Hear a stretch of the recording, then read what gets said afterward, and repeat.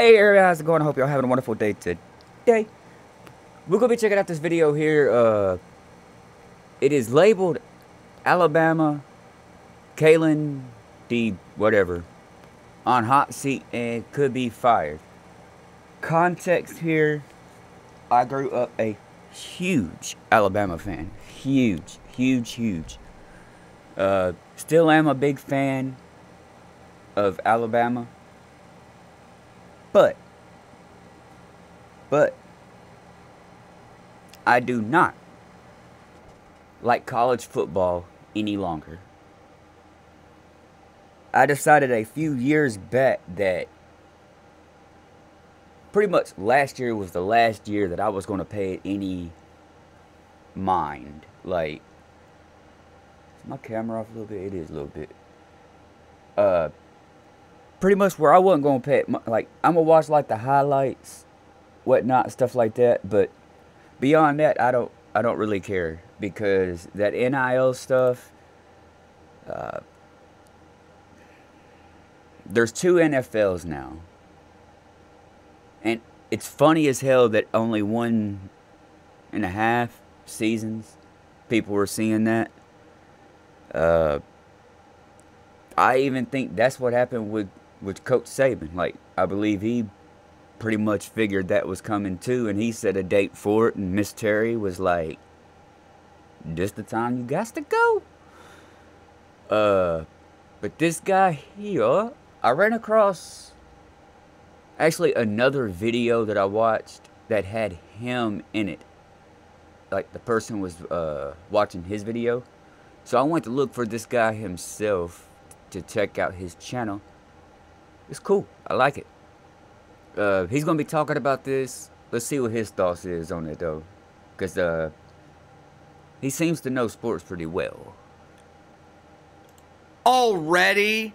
Kalen DeBoer's on the hot seat already? Peep above my head if you wouldn't mind, y'all. Halfway through year 1? Huh. And that's probably true. I wonder who could have seen this coming. Back in January, Okay. I was a guest with Charlie Arnold on Outkick, and since I'm from down here on the Gulf Coast, she asked what I thought about Alabama hiring Kalen DeBoer. Now, to be perfectly honest, I had no idea who this guy was personally myself, but I did look him up and everything after, because I didn't even know he was on like the short list of becoming the coach over there. And yeah, when I seen it, I was like, well, he's got a good, win ratio, all this want, pretty beautiful on stats. But then I watched his team play, and it was all like this high fly West Coast offense BS that just, I shouldn't call it BS, but it just doesn't work here. Our team isn't built for that. That's the reason Milroe is sucking. That little cat named Williams, that wide receiver, that is the absolute best player on Alabama's offense. I don't care what anybody says. I've been watching that cat since he was in high school. He's better than everybody else. And they ain't even using him. They overworking Milroe, which is going to end up fucking his NFL career. Kalen, Coach Kalen, you acting like Steve Spurrier. You need to seriously stop that before you seriously get Milroe messed up where he can't have a career.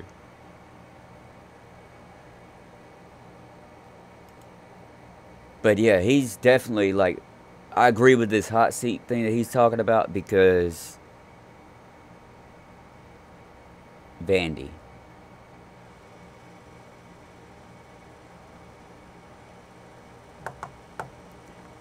100%, if he loses to Auburn, he's fired.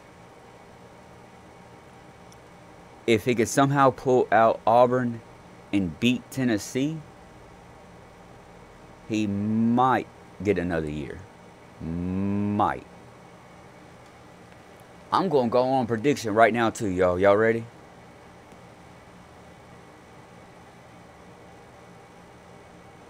We may end up with Lane Kiffin again. hiring Kalen DeBoer. Now, to be perfectly honest with you, I didn't know very much about him before he was hired by Alabama. However, I am very familiar with the Alabama program and more specifically the Alabama fan base. I started my response to Charlie by saying I felt bad for Kalen DeBoer. Our standards are too high. You never want to be the guy who replaces the legend. You want to be the guy that comes after the doofus who replaces the legend. Now, obviously, that's true. As a head coach in college football, you never turn down the opportunity to coach at Alabama. That's like turning down the Yankees or turning down the Cowboys, the Lakers. You just don't do it. Fact. The second part of my response, I told Charlie Arnold that Kalen DeBoer was on a very short leash. 10 wins? That ain't going to be enough. It is competing for the national championship or your ass is on the hot seat. Now, Charlie. I'll add this, because I held them to that standard too, because if you play just basic hat on a hat, keep your head in the game, that's just everything will work out. I held them to a very high standard also, but if you can beat Auburn and get into the SEC championship, and every 3-4 years or something like that, actually pinning into the national, you probably can keep your job. No one's going to expect another Nick Saban. I mean, he went on a truly lifetime historical run. She was a little bit surprised by my response, which that's completely understandable. If you are not familiar with the Alabama fan base, the expectations of a first-year coach, they can seem outright ludicrous. It's one of those things, and I'll borrow some lyrics from the Eminem classic 8 Mile, one of those things that you have to live it to feel it. If you didn't... I'm just testing my mic. Hold up. Y'all skip forward for about 10 seconds here. Trying to get my mic check. Okay, mic check. All right. You just wouldn't. Welcome back, y'all. Mark my words. Kalen DeBoer has no job security. Halfway through the season, sitting at 5-1 with your one loss coming to Vanderbilt and barely beating South Carolina last week.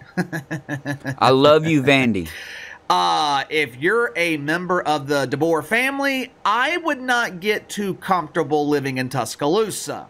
Now, if you haven't already, make sure to like and subscribe. You can follow me on Twitter at KC_BTL84. If you happen to stumble across this video, be sure to check out my main channel, Behind the Line. Search Behind the Line here on YouTube. Should be the first channel that comes up. Y'all check them out. One of the reasons I said Kalen DeBoer doesn't want to be the guy who replaces Nick Saban, it's because of exactly what has been happening to him throughout the season. As long as you're winning and you're beating teams like South Carolina in convincing fashion, yeah, it's not enough just to win. You got to dominate. But as long as you're winning, as long as you're meeting... Yeah, we'll take the win, inch or mile. But we do expect something like South Carolina. South Carolina should be a 30-point win. Vandy should have been about a 30-point win. I love you, Vandy. I ain't mad at y'all about beating us. I'm not at all. Respect, man. Y'all played a hell of a game. I'm just disappointed in we broke our record, alright? I ain't gonna lie. I'm just mad about the numbers. Good game, though, y'all, for real. I seen them highlights. Y'all played y'all's butts off, man. Oh, my gosh. Between y'all and Army, y'all gonna cause some ruckus. Expectations. Everything's all good. You can walk on water. Alabama fans, they will worship at your statue on Saturday mornings. But the very first time you fail to meet expectations, the first embarrassing loss, the temperature on that seat, it starts to heat up and your ass begins to boil. We are, what, 6 weeks into the season, Propane. 6 weeks into Kalen DeBoer's first year, and look electric. at what's already happened to him. Alabama fans are complaining about his choice of clothing attire that he wears on the sidelines. Huh? Was he wearing a hoodie? Don't he know he's in the South? St. Nick would never wear that shit. He always wore polos. I could totally hear somebody saying that like that. Like, for real. I haven't heard anybody say that though. But I could see that. I could see that people. Yeah, Bama fans are petty. Me personally, I don't care. Wear what you want to wear out there, man. You're the head coach. You outside a football game. Go have fun. Remember the Georgia game a few weeks ago?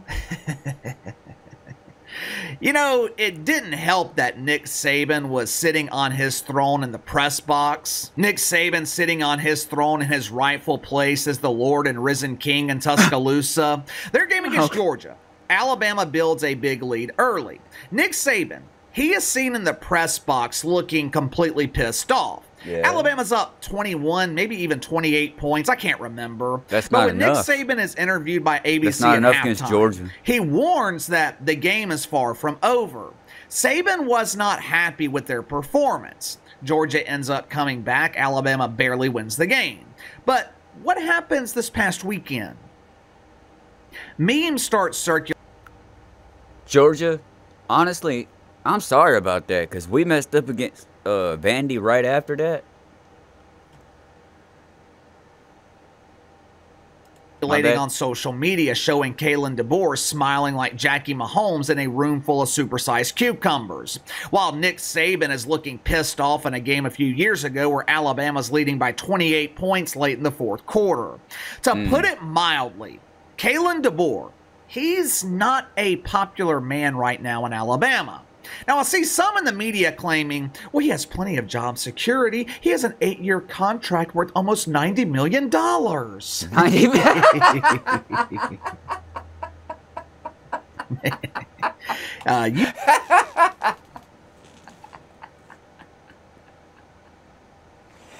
$90 million is cheap.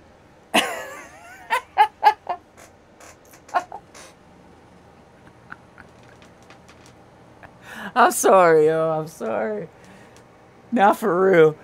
Look. We give him double that to get the fuck out of here if he's messing.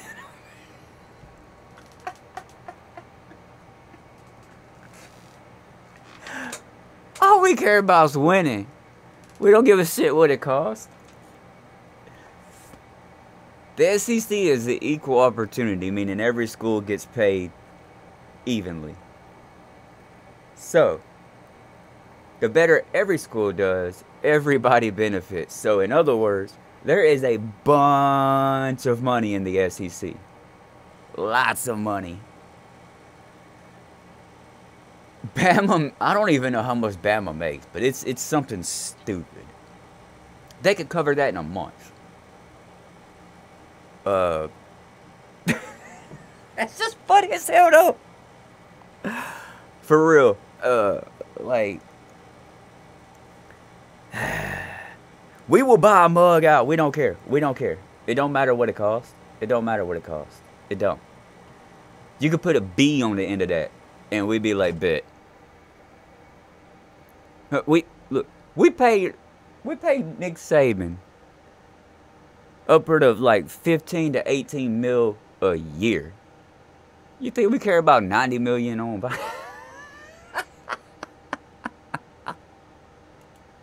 contract worth almost $90 million.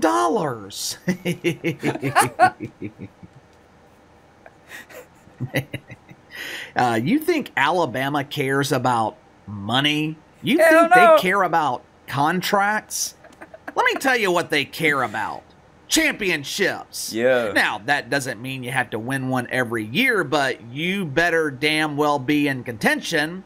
One more loss. Kalen DeBoer loses one more game. He better not. And that ass goes from boiling to outright burning. I am telling you, these people down here, they don't play when it... His only pass of losing a second game will be if we get to the, if I keep seeing, man, I'm so used to being with them still. I still say I'm still going to be, I'm still a diehard Bama fan. I'm just not in college football no more because,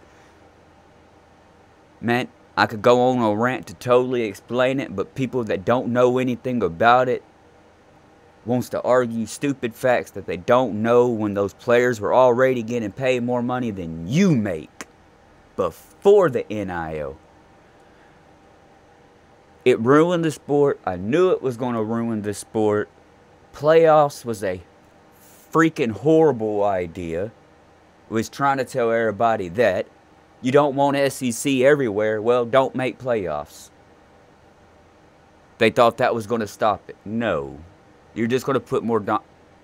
I'm getting off track. The only one he'll be allowed is the championship game. He cannot lose another regular season game. If he loses another regular season game, with who is left, which is Tennessee, like the big games that matter, like Tennessee, LSU, Auburn. He loses one of those, I don't think he'll be back next year. It comes to Alabama football. Think it's a game. But JC, it is a game. Yeah, go ahead and think that. Like I said earlier, you have got to live it to feel it. And if you didn't, you wouldn't get it. There is pressure to win at other college football programs. There's pressure to win at LSU, Florida, pressure to win at Ohio State. There's pressure to win at USC, Oklahoma. There's pressure to win at every major program in the country. But believe me when I say this, I like those gnomes in the nothing compares to Alabama. Now, am I saying that Kalen DeBoer will be fired this season? No. I don't think they're going to fire him after 1 year. But it's not outside the realm of possibility. Now, we wouldn't get rid of him during the year, but after the year, yeah. Let Alabama lose to Tennessee this weekend. God forbid they lose to LSU, lose to Auburn. Forget about it. And look, I'm not saying it's right. I'm not saying these expectations are realistic. Mike Shula was the last one we gave a pass on that Auburn thing. That's never going to happen again. It's damn near impossible to follow in the footsteps of a legendary coach like Nick Saban, especially when it feels like that legendary coach is still part of the program. Feels like Nick Saban is just waiting in the shadows. I'm not saying the expectations with Kalen DeBoer are logical, but I want to elaborate on that, y'all. He is still affiliated with the college. Like, he still works there. He's just not the head coach. That's what he's referring to. It's reality. 12-0. That is the expectation every season. 11-1, that's okay. You'll be forgiven for 1 loss, but 2 losses? 3? Not competing for the national championship? 3?